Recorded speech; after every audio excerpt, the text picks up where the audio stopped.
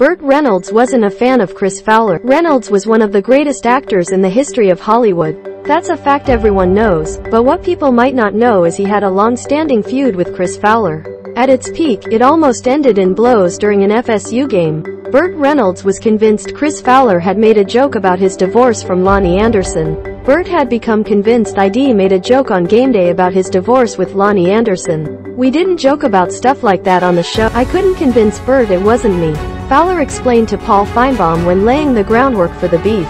Then, he dived into when Reynolds, a former Florida State football player, confronted him on the sidelines of a Florida State game and things quickly escalated.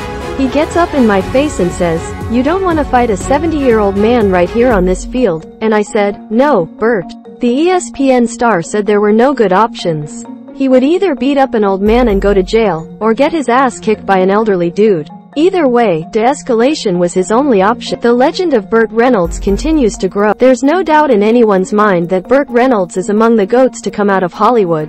When he was at his best, he was pretty much untouchable. We're talking about the man who gave fans the longest yard in Smokey and the Bandit.